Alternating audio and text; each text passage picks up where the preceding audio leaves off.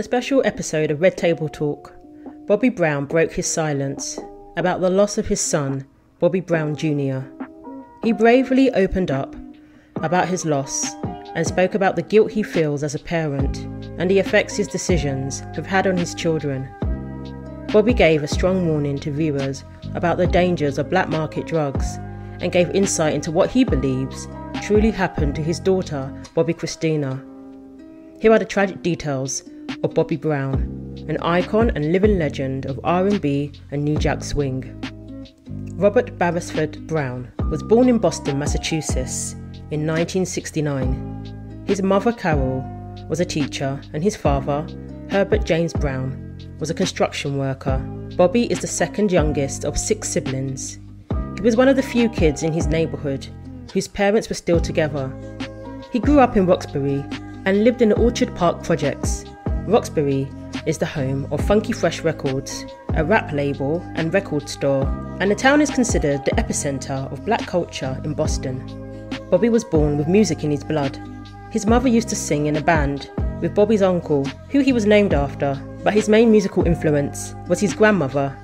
He would go to his grandmother's apartment, which was just below his, and stay there all day, listening to her vast record collection. It was his way of escaping his noisy, chaotic household. He was a huge Michael Jackson fan growing up, and the Jackson 5 was a huge influence on him and his siblings. They all sang and dreamed of being the Boston version of the Jackson 5, even though there were 4 girls and 2 boys. Bobby's main influence was funk. He would listen to James Brown, Rick James, Bootsy Collins, and Parliament Funkadelic, to name a few. Funk is what inspired Bobby to get up and dance every day. He naturally began to develop his dance moves. His main fan was his grandmother. Seeing Bobby dance brought her great joy. This would drive him to entertain and be a crowd pleaser later in life. In the 1980s, rap music came on the scene. Funny enough, one of Bobby's early rap influences was a blonde, slender white woman named Debbie Harry, the lead singer of the group Blondie.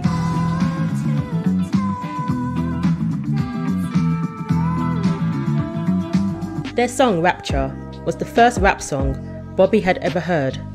This song was influenced by rapper and DJ Grandmaster Flash. Debbie even shouted him out. In 1981, Rapture was the first US #1 single to feature rap vocals. Who knew?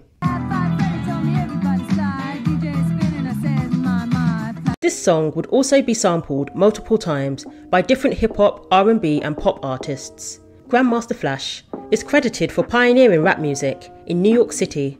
In 1979, the Sugar Hill Gang had the first rap single to reach top 40 on the Billboard Hot 100 with their hit Rapper's Delight. Bobby was heavily influenced by Grandmaster Flash and adopted a rap persona based on his name. He called himself Flash B. He said, quote, "I fully embraced the new music with its aggressive pulsating sound and potent style. I couldn't get enough," end quote. Fans would later get to hear Bobby rap in many of his iconic songs. He grew up in a very rich time for music, with new musical genres and styles of expression. Music was not put into a box back then, whether racially or by genre. Funk, rock, rap, disco, punk even. There were no boundaries. Little did Bobby know, he would go on to meet many of his favourite artists and himself become a music icon. He would even receive bass guitar lessons from Rick James himself. Imitating other artists was how he started getting into performing. He also developed his dance skills at a very young age. At just 3 years old, Bobby got on stage at a James Brown show. He stole the show, and from then on, he wanted to be a performer. In the 80s, kids had a lot more freedom. In Roxbury, they would hang out on the streets and go wherever they wanted, without adult supervision. There was a lot of violence, crime and danger out there, but Bobby tried to avoid fighting. Instead, he battled with his dance moves. He would battle other kids at block parties, and soon became known as one of the best dancers in town. While watching Soul Train, he saw someone doing the moonwalk. He mastered it, and was never beaten in a dance battle again, ever. Even when he went to New York, he was unbeatable.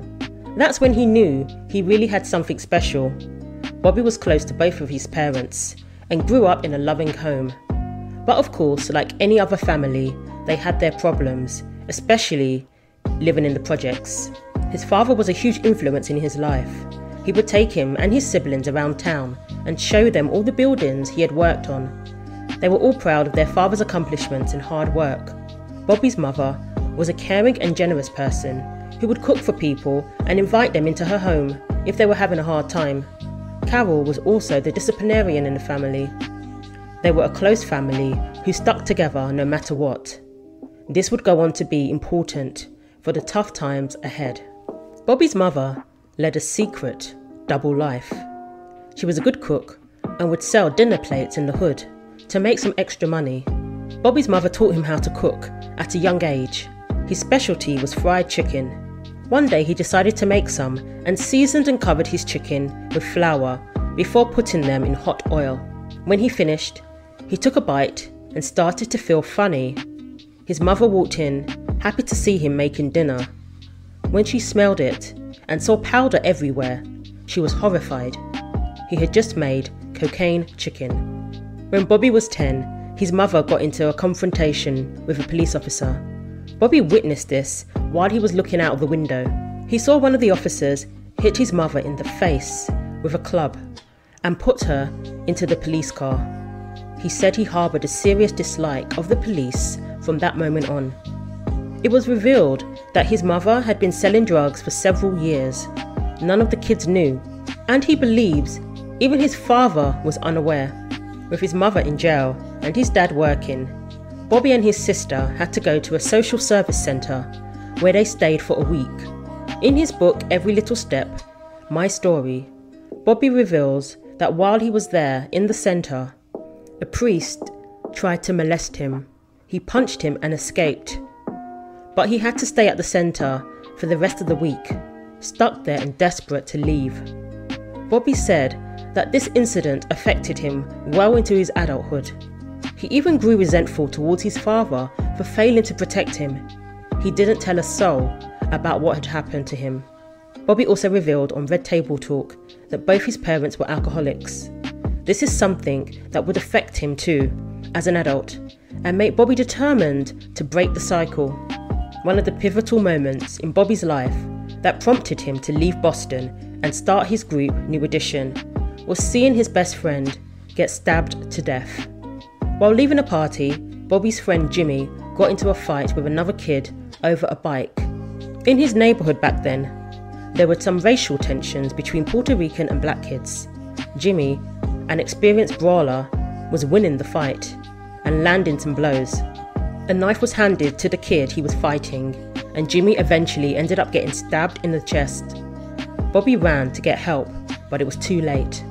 By the time the ambulance had arrived, Jimmy had passed away. That was the first time Bobbi had ever seen someone die right in front of him.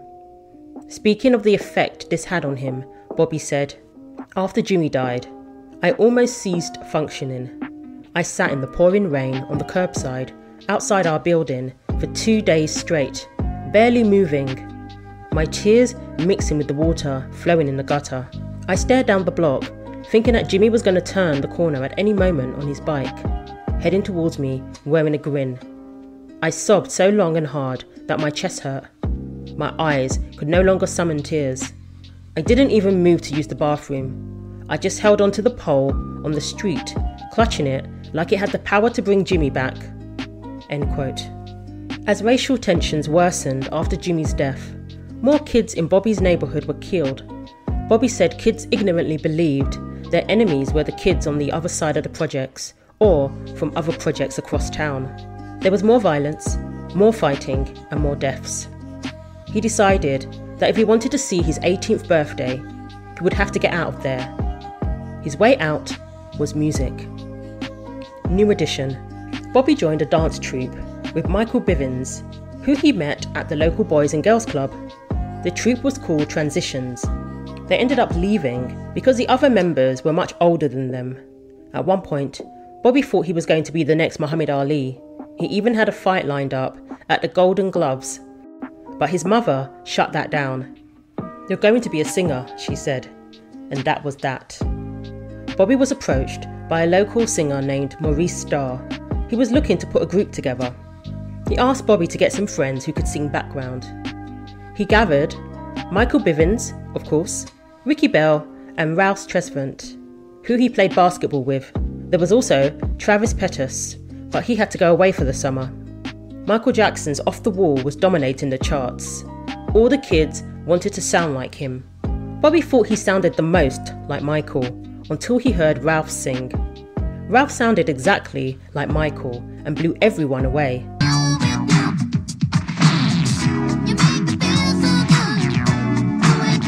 Bobbi was cool with taking a step back and letting Ralph take the lead.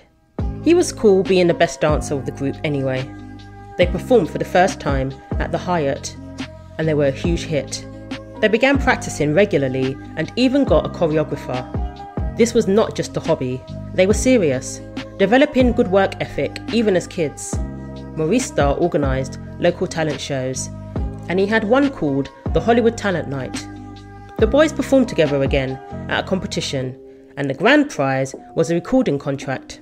They put on an amazing performance, but were still beat by some tall, lanky rappers. Thankfully, Maurice wanted to record some music with them anyway. He was a singer, writer and producer, so he knew what he was doing and they trusted him.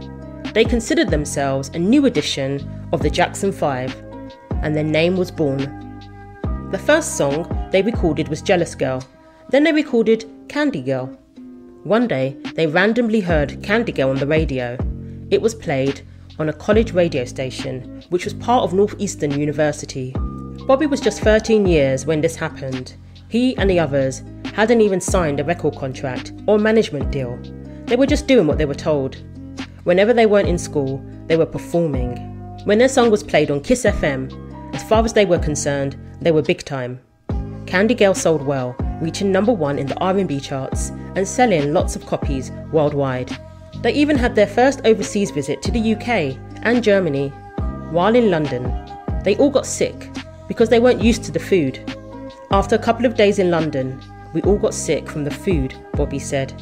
We were desperate for McDonald's or anywhere we could find a familiar hamburger. Ralph got so sick, he couldn't do Top of the Pops, so Bobbi sang lead but wasn't feeling great himself. They hated being in an unfamiliar place.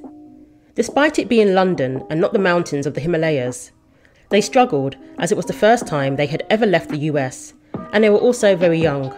They started doing shows in New York City every weekend. Then they would get dropped back to their school in Roxbury. They would go straight to school after riding the bus all night. They performed in the early hours of the morning, well past their bedtimes, working from 12 midnight to 4 a.m. Bobbi's mother began to question why the boys weren't receiving any compensation for their work, yet doing multiple shows and working for hours on end. At a young age, Bobbi was exposed to the pitfalls of the industry. They were simply not being paid for their work, and in proportion to the sales of their records. Of course, the first person the parents sought answers from was Maurice, but they found out that he had signed the group over to another company, and it was out of his hands. He too wasn't making any money. They didn't even know how many units they had sold. In those days, there was a weird expectation for artists to get ripped off. They were even told to expect this, like it was some sort of rite of passage.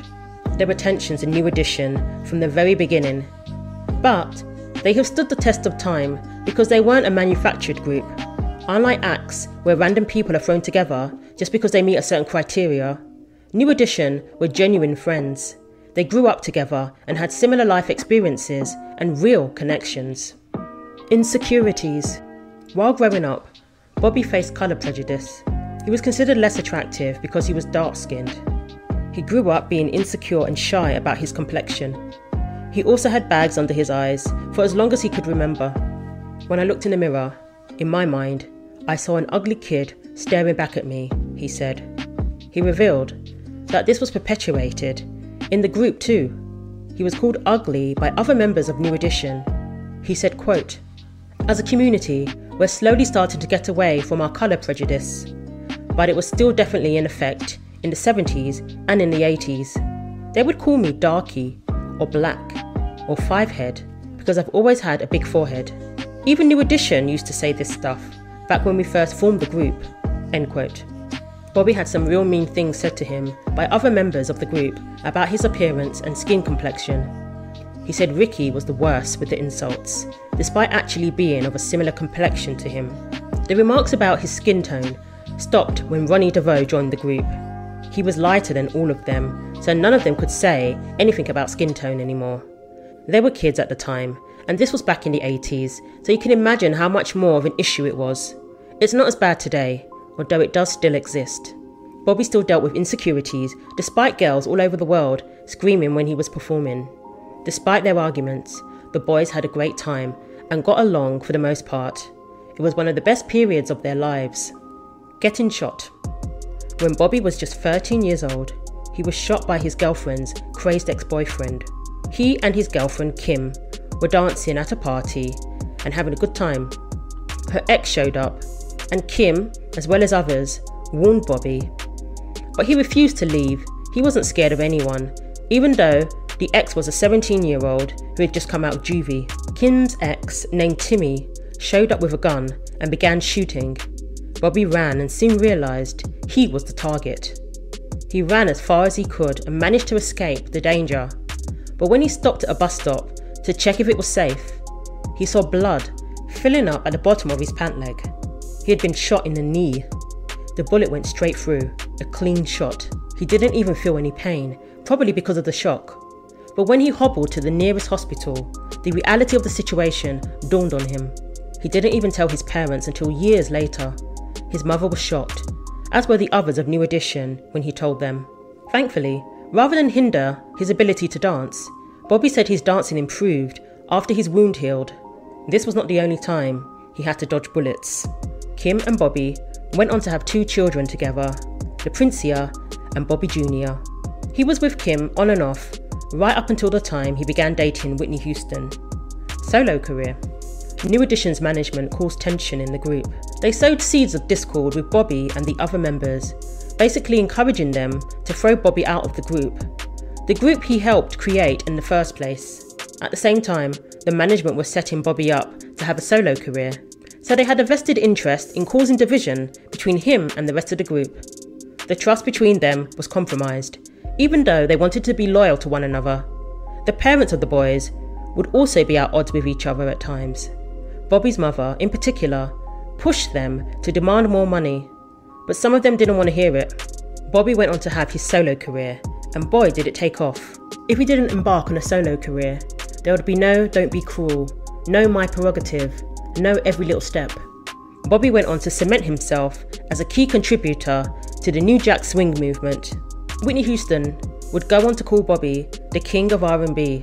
He humbly denies this title, but who else should receive the crown, especially from the 90s era?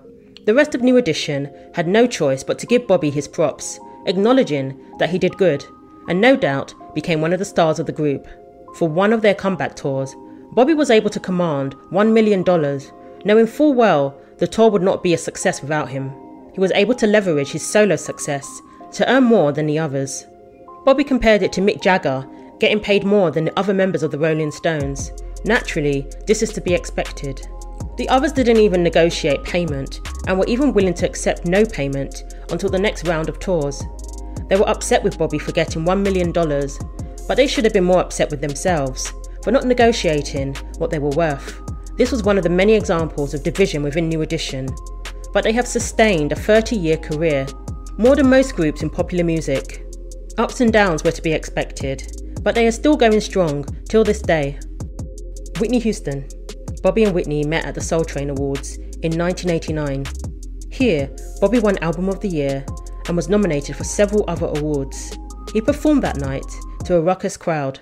Well, they say I'm crazy, I really don't care, that's my prerogative. While he was sitting in the audience, someone knocked him on the back of the head multiple times. He turned around to find Whitney sitting behind him. He finally confronted her about it. "You keep hitting me on the head," to which her response was, "I know." Classic Whitney. When Bobby performed, he took off his jacket and threw it to the side. After his performance, he went to retrieve the jacket, and Whitney had it. She asked if she could keep it, and he said yes. They exchanged numbers, which would have been home numbers back then, and their whirlwind romance began. Bobbi was the hottest guy in the industry. He had the dance moves, the bad boy image, and the success. He admits that there was a little crossover between Janet Jackson, who he had dated, and Whitney. There was also a crossover between him and Eddie Murphy, who Whitney was actually dating at the time. Whitney and Janet were complete opposites. Janet was short and curvy. She didn't drink, smoke, or cuss. Whitney, on the other hand, was tall and slender, outspoken, and cussed a lot. And she happened to smoke the same brands of cigarettes as Bobbi. Bobbi maintains that his persona in the industry was not the real him. He was humble and giving, and didn't believe his own hype, like many other celebrities. Whitney was at the top of her career when they met. She had 7 consecutive #1 singles and was on her way to selling 45 million albums worldwide. After a couple of years dating, Bobbi asked Whitney's father, John Russell Houston, for her hand in marriage. He straight up asked Bobbi how much he earned. After confirming that he too was a millionaire, Whitney's father agreed to the marriage, believing that he didn't have any hidden agenda in marrying her. Bobbi proposed to Whitney in Miami, where she was working. She agreed to marry him even after he presented a smaller 6-carat ring. When she said yes, he presented her with a 20-carat ring. They laughed at the prank and looked forward to the future. Of course, most women would love a 6-carat ring. Bobbi was 23 when he and Whitney married, and she was 6 years older than him.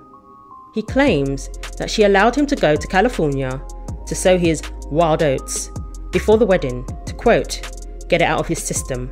He had a month-long bachelorette party in California before the wedding.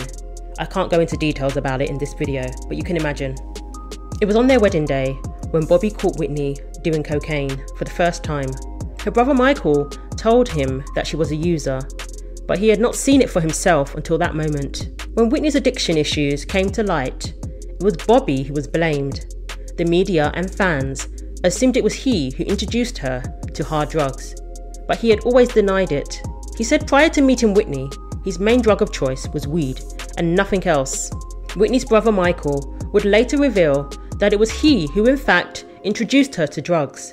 He admitted this in an Oprah interview in 2013, a year after his sister's tragic death. Well, you know, for so many years, people thought Bobbi Brown was the one who introduced her to drugs, but she was already doing drugs by the time she met Bobbi Brown. Yeah. Mm-hmm. Yeah. But throughout their marriage, Bobbi would be seen as the one leading Whitney astray. 3 doves, released at Whitney and Bobbi's wedding, were later found dead, eaten by crows. Many would consider this a bad sign, but Bobbi didn't think anything of it.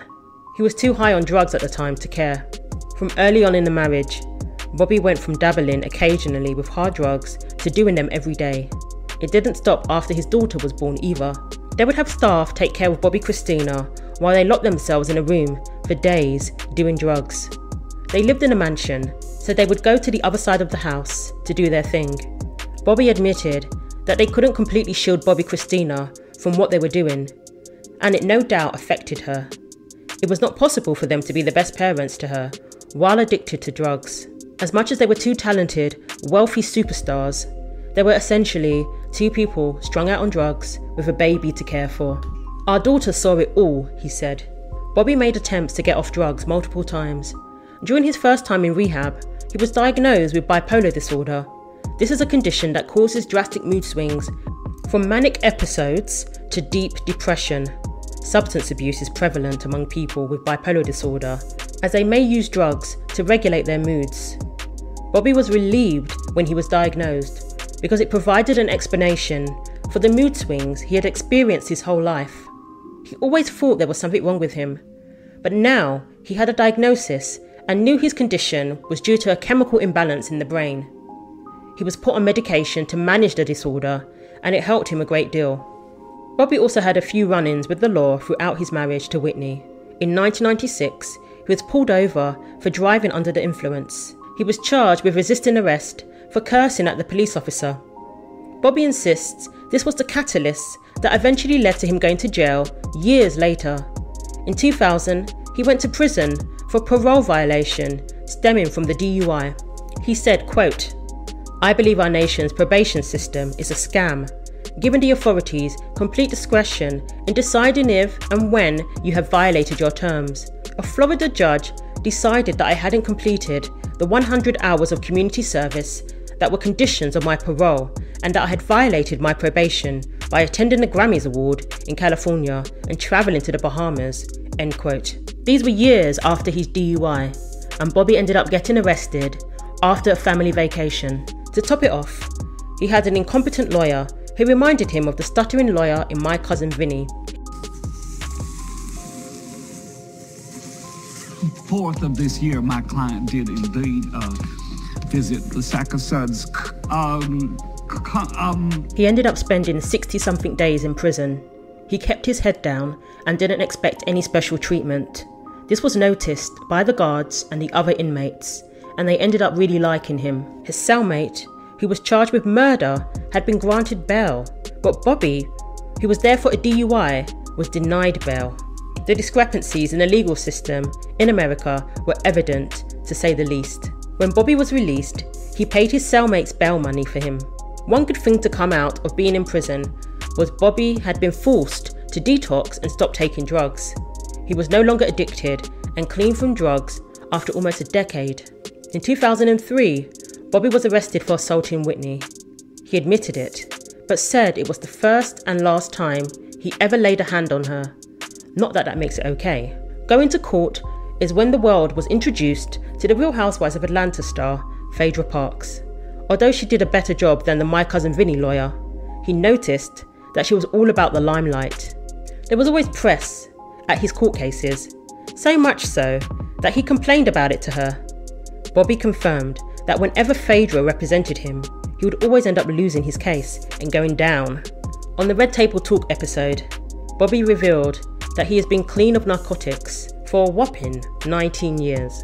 When he got out of prison in 1995, he started his journey to sobriety. So when he was being blamed for encouraging Whitney's habit, he was in fact clean and off drugs.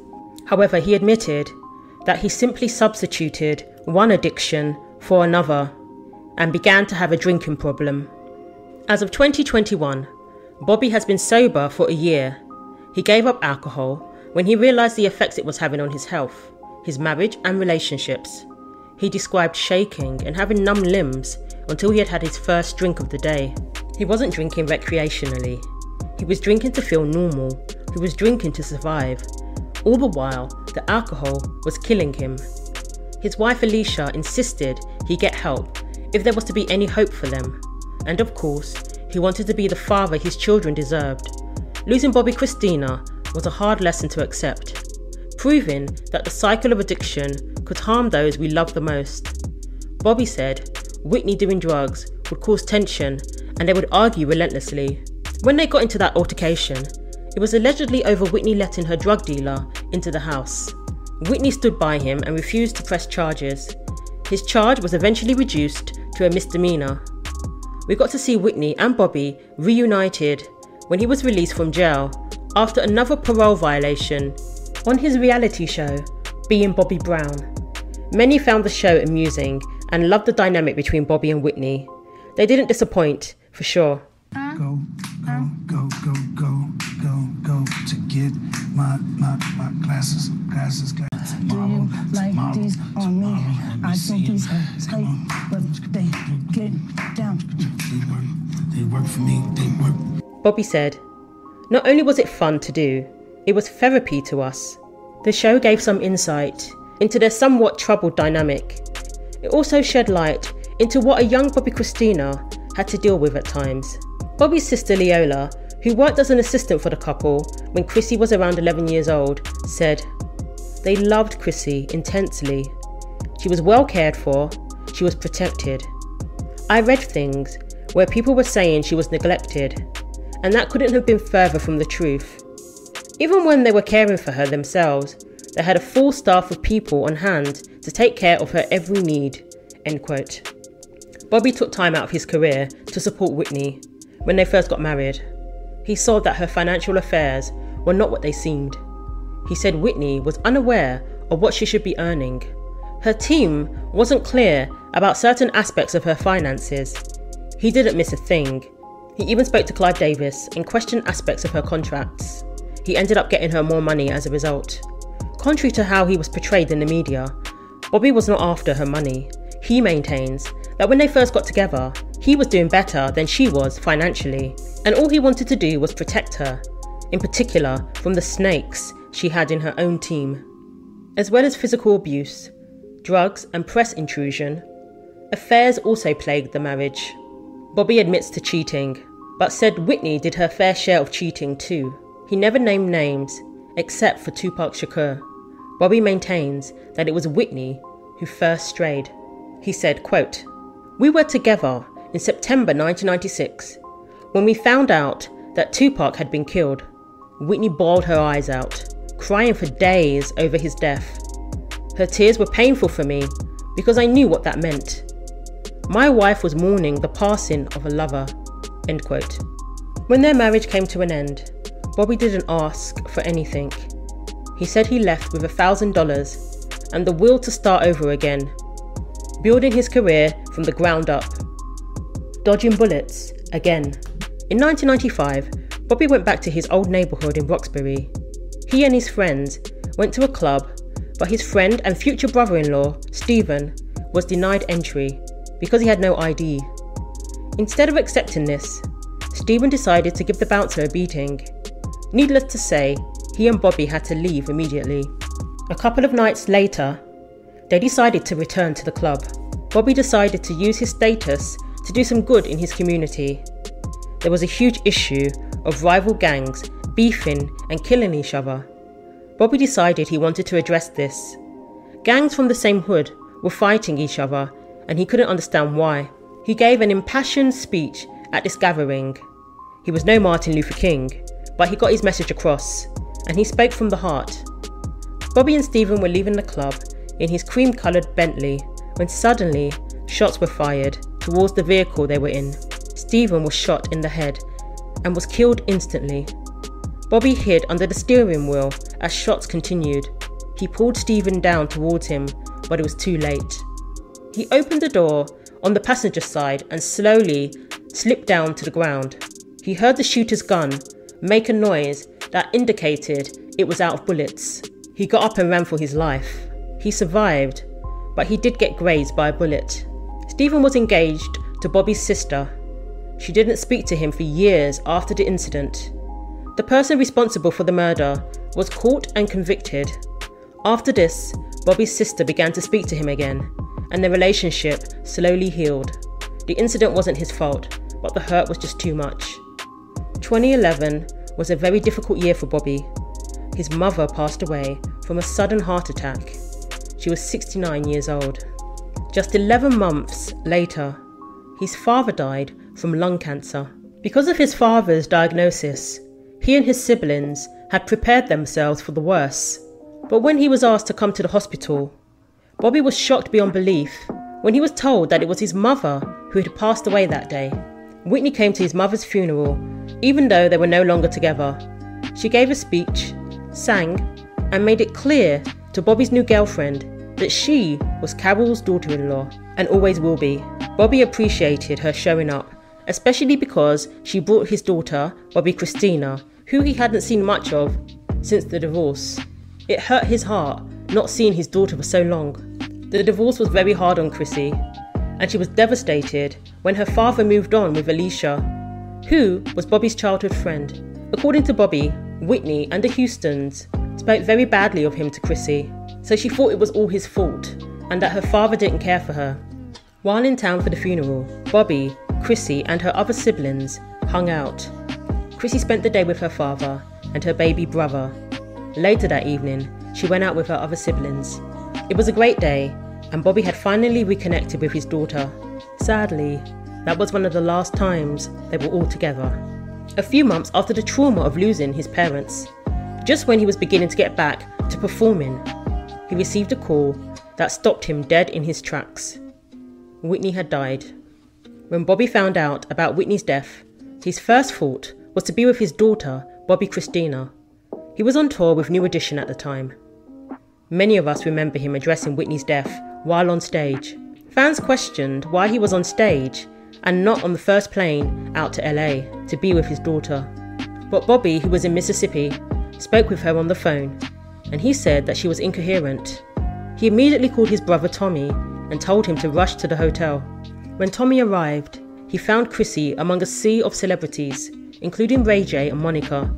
The Grammys were in town, and the Grammys party that Whitney was supposed to attend was filling up with celebrities who had heard the news. This was very strange, until this day, very disturbing. The party continued while Whitney's body was still in the hotel close by. According to Tommy, Chrissy seemed pretty out of it and kept asking for someone named Nick, referring to him as her brother. Tommy thought she was hallucinating or something because she didn't have a brother named Nick. Then she explained that he lived with her and Whitney. That was the first time he had heard of Nick Gordon. Reports said that Bobbi Kristina was rushed to the hospital during this time. Most assumed that she was overcome by stress and grief, but Tommy revealed he is the one who called the ambulance because he thought she had taken something, and he inferred that it was Nick Gordon who gave her some sort of substance. She was totally out of it after she had briefly met with him and he left. Tommy vowed to not let her out of his sight that night and took her to a hotel to recuperate and left her in the care of her siblings while he went on to investigate what was going on. Her older sister, LaPrincia, said Bobbi Kristina was ushered away by the Houstons without her knowledge. She thought she was in the shower. Bobbi has always maintained that the Houstons fought to keep Bobbi Kristina away from him. She changed her number multiple times, and he didn't even get to see her at Whitney's funeral, as they instructed their security to keep him away from her. At the funeral, Bobbi's other children were allegedly told to move from the second row. They were told to sit further back away from Bobbi and Chrissy, behind a bunch of celebrities who weren't even family. He famously walked out of the funeral and never returned. He said it was because he didn't want his kids being disrespected like that, and left without him while grieving. His children were even referred to as his entourage when everyone knew who they were. Bobbi Kristina and his unimaginable loss. Just 3 months after Whitney's death, Bobbi saw his daughter on a reality show, her grief displayed and exploited for the whole world to see. He revealed that Bobbi Kristina said she only agreed to do the show because she thought she wouldn't have enough money. Bobbi claimed in his book that his daughter never received the $10 million put aside for her to receive at the age of 21 from her mother's estate. Whitney's sister-in-law, Pat Houston, is the executor of the estate and was behind the reality show. He said Whitney's brother Michael and his wife Pat are not even Houstons.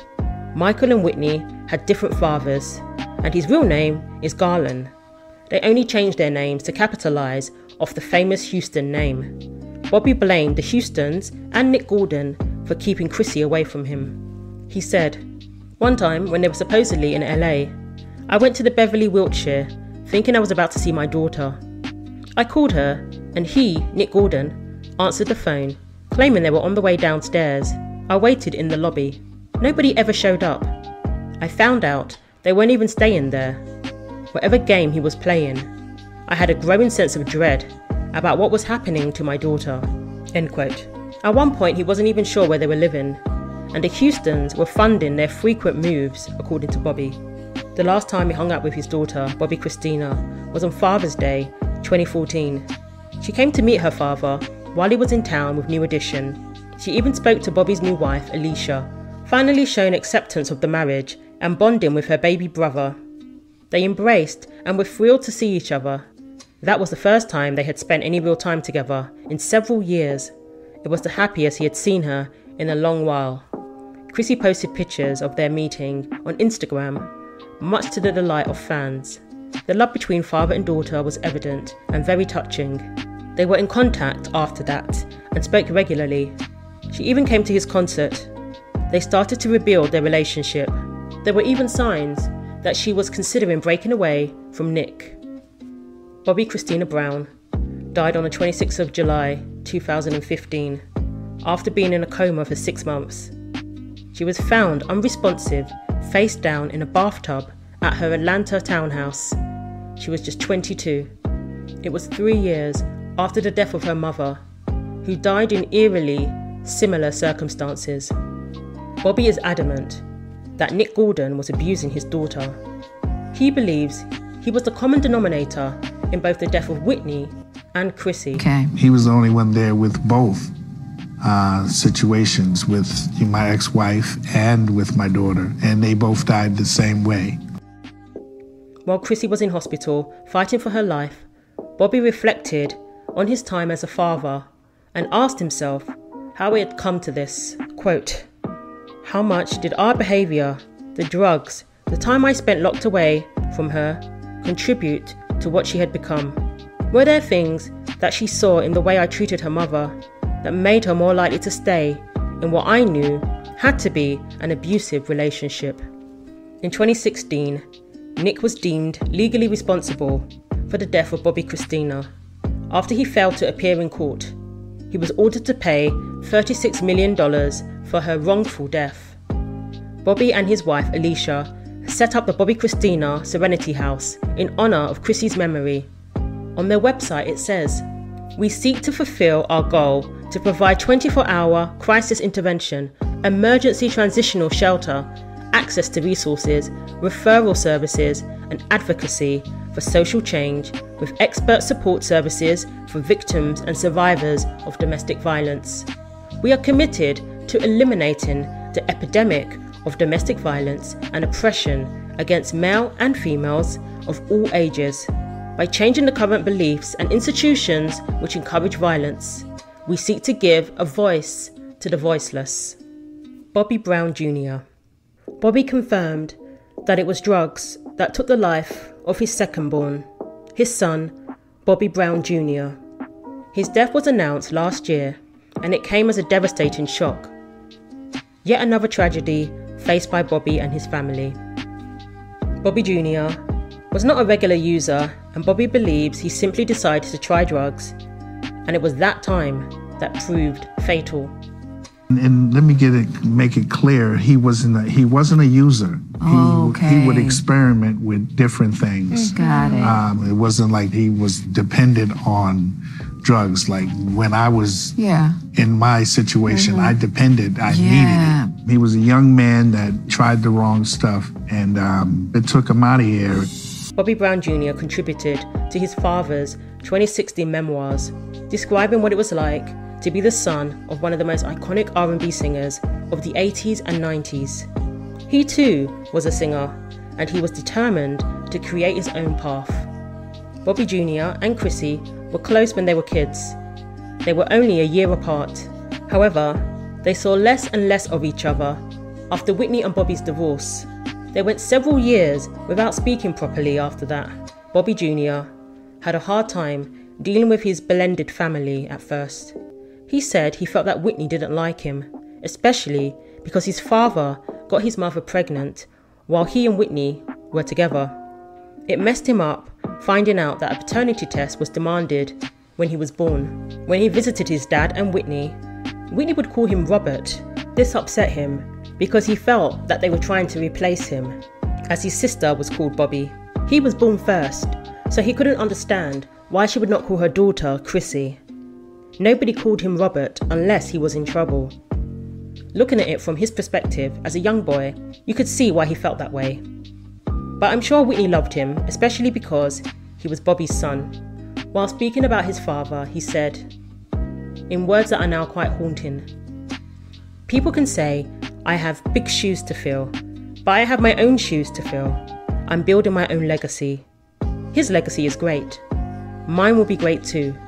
I won't allow myself to make the mistakes my father made, because I learned from them. I thank him for that. Being able to learn from him, not just in a positive way, every time I do music, every day I wake up to better myself as an artist and a man," he said.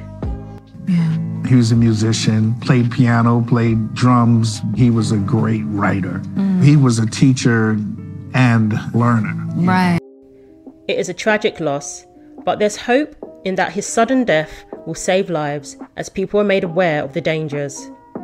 Hopefully, this will make others think twice before deciding to dabble in drugs. It only takes one time. It was a relief to see Bobbi holding up and getting through his trauma in the best way he possibly can. He has a supportive wife, children who love him, and no doubt, fans who are happy to see him back.